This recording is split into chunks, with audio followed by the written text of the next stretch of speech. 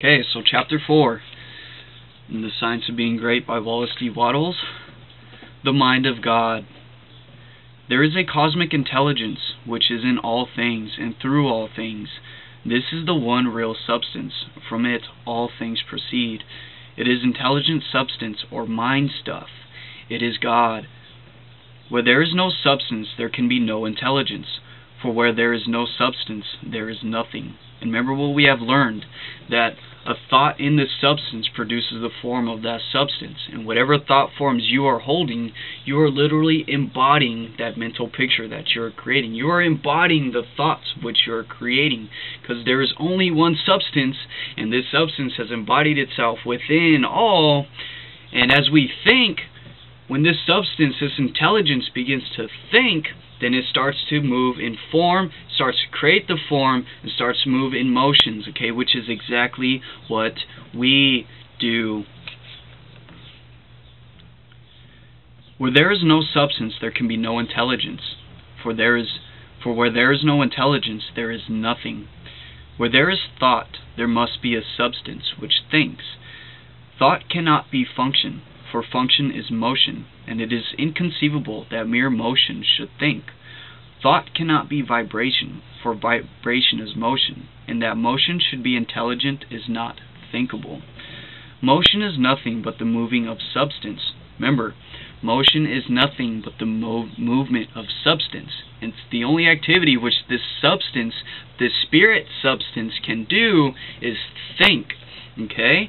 And what is he saying? Motion is nothing but the moving of substance, and when we are thinking, we are setting our own substance into motion. If there be intelligence shown, it must be in the substance and not in the motion. Thought cannot be the result of motions in the brain. If thought is in the brain, it must be in the brain substance and not in the motions which the brain substance makes. Meaning that thought is not a product of brain, but brain is the result and function of thought. Okay?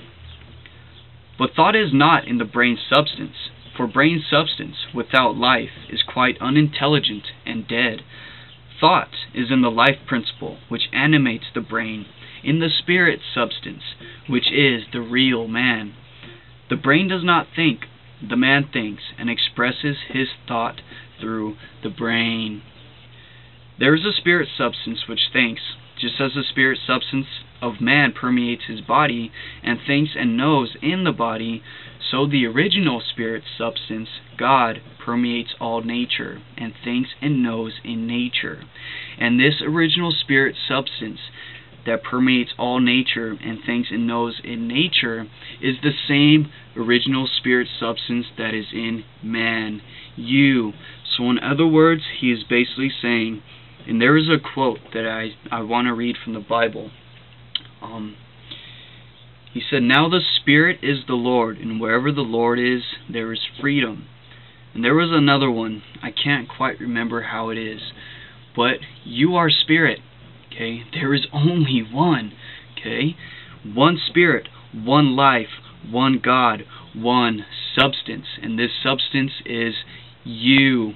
You are this substance. You can think. You set things in motions.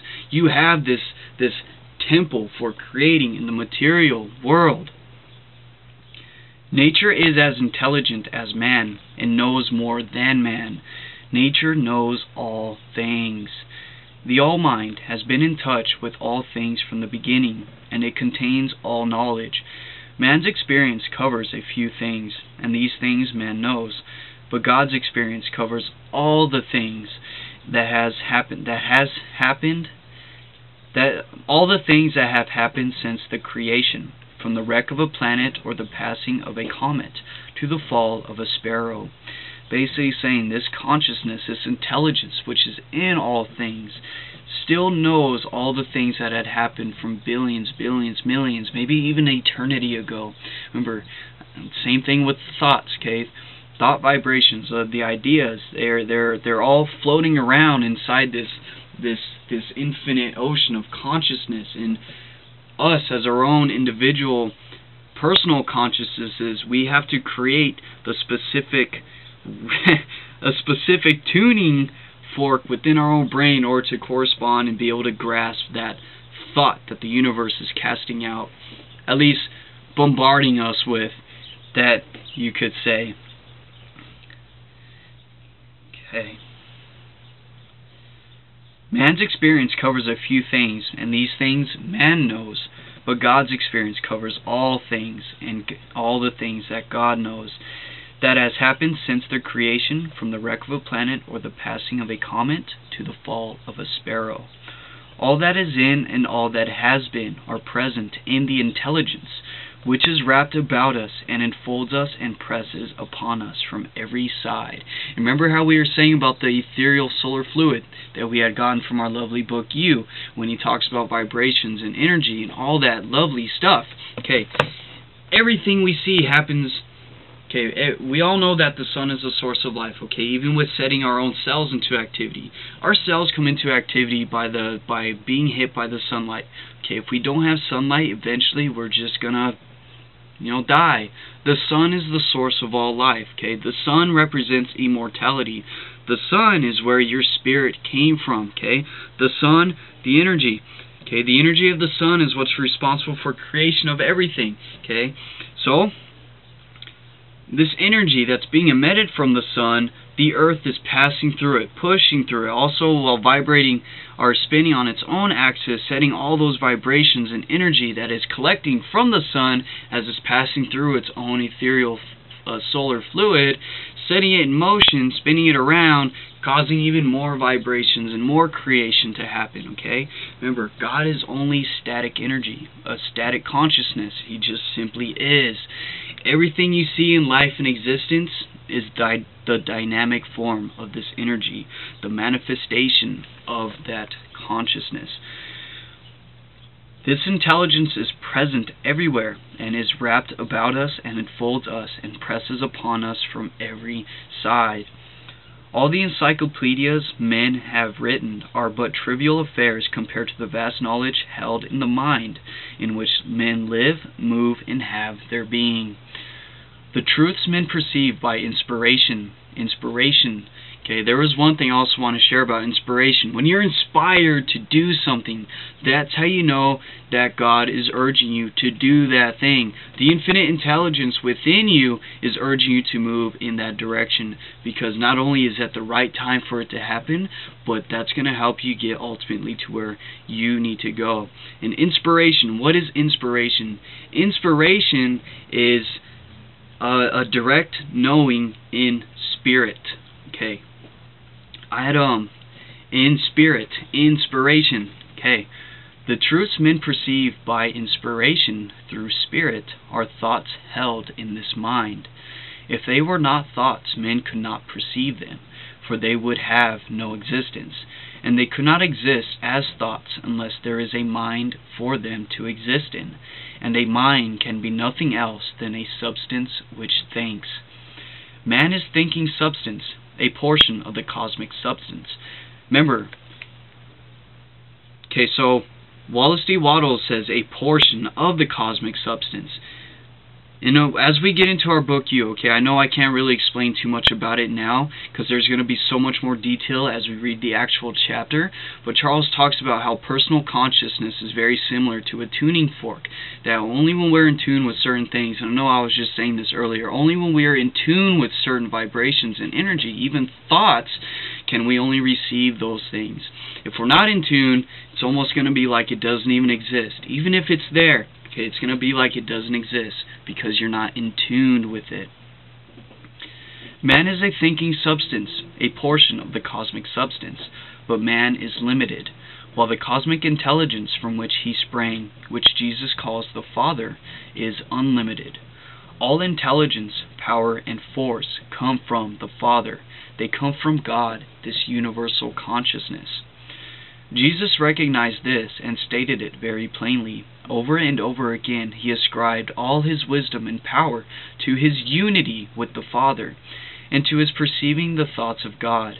Quote, "My Father and I are one." End quote. This was the foundation of his knowledge and power. He showed the people the necessity of becoming spiritually awakened, of hearing his voice and becoming like him.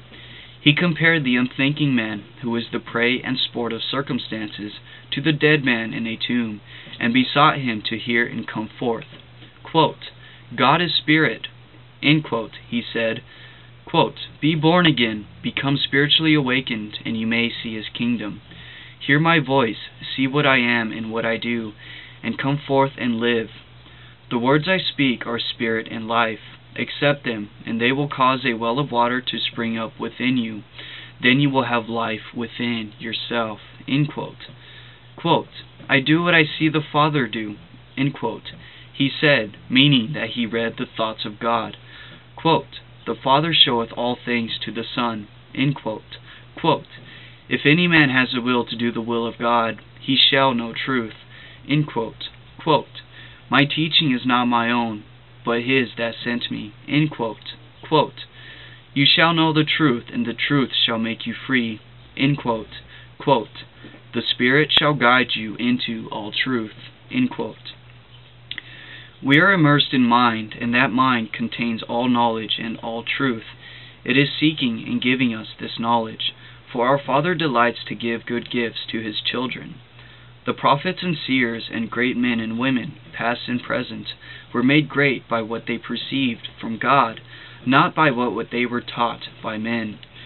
This limitless reservoir, that is one thing that we need to do well to keep in mind. Great men are great because of what they were taught from God, and not from what they were taught by men. And there is one thing I also want to add on to that.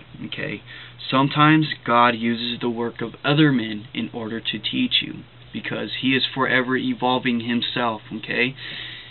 As if we move along and this information has already been discovered within the planet, he's going to bring this information to you in one way or another, whether it's through somebody else, whether it's through a lesson for you, or whether it's through a book, depending on if you are ready to receive it. This limitless reservoir of wisdom and power is open to you. You can draw upon it as you will, according to your needs. You can make yourself what you desire to be. You can do what you wish to do. You can have what you want. To accomplish this, you must learn to become one with the Father, so that you may perceive truth, so that you may have wisdom and know the right ends to seek. The right ends to seek, and the right means to use to attain those ends, so that you may secure power and the ability to use the means.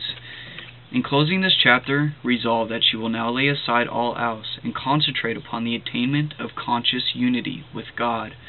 Quote, oh, when I am safe in my sylvan home, I tread on the pride of Greece and Rome, and when I am stretched beneath the pines, where the evening star so holy shines, I laugh at the lore and pride of man, at the sophist schools and the learned clan.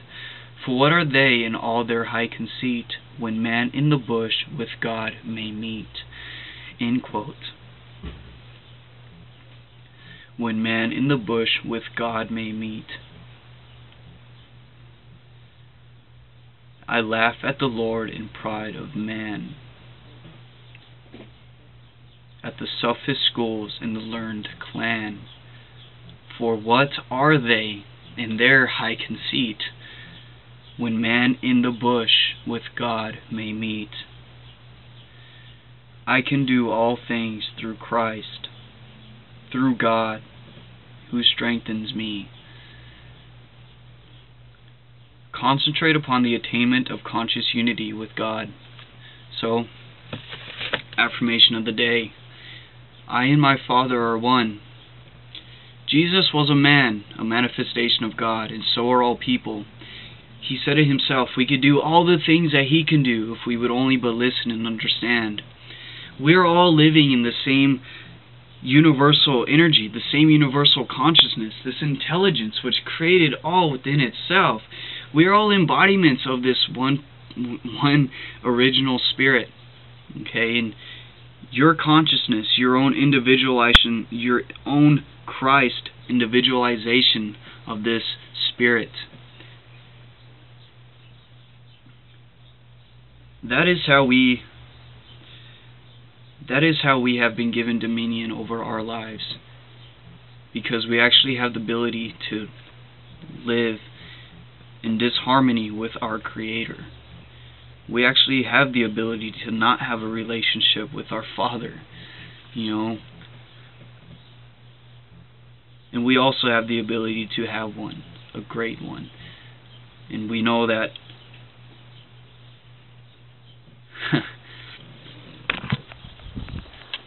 we have no reason to fear,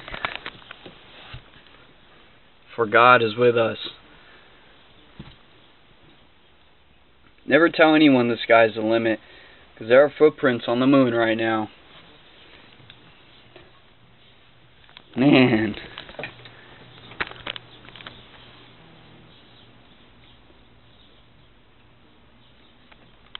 The reason why I make these videos, because I want to inspire people. I want to share information with people, and I also wanted to take what I have developed within me over the last few years of my life, because I see how it's been helping me. And what we want for ourselves, we want for all, because we know what we give for ourselves, we get for all. Because who I am today, who I am tomorrow, and who I was yesterday, affects every single person. Whether they psychologically let it, you have that power to psychologically let it affect you. But regardless of that part of the aspect, there's still the part of cause and effect. Taking these certain actions leads to other people taking certain actions. If you take a different action, you may meet somebody else. You may come into contact with somebody else. You might learn something new. If you didn't take that specific action and took another road, you might have met somebody different. All these things is so important with what we are doing, because what we are doing now, what we are saying now, what we are even thinking now is creating the next hour, the next 2 hours, the next 3, maybe 4 hours. It's creating tomorrow, the day after tomorrow. It's going to be creating what we're going to do within the next 10 minutes. Life is a state of consciousness. We must grow internally. Remember, all things are made from within. No things ever come from without. Remember, it has to have its beginning in mind and has its end in form. That being said, you guys, thank you so much for watching. This is Corey Anderson. That is the end of Chapter 4 on the mind of God. And if you liked my video, thank you for watching. And if you made it to the end of this video, thank you so much for actually spending the time to watch this with me. Because, viewer, you are a creator. You are created to do great things. You have the power to create your own reality. That's immense right there. That being said, I'll see you guys on the other side of the galaxy.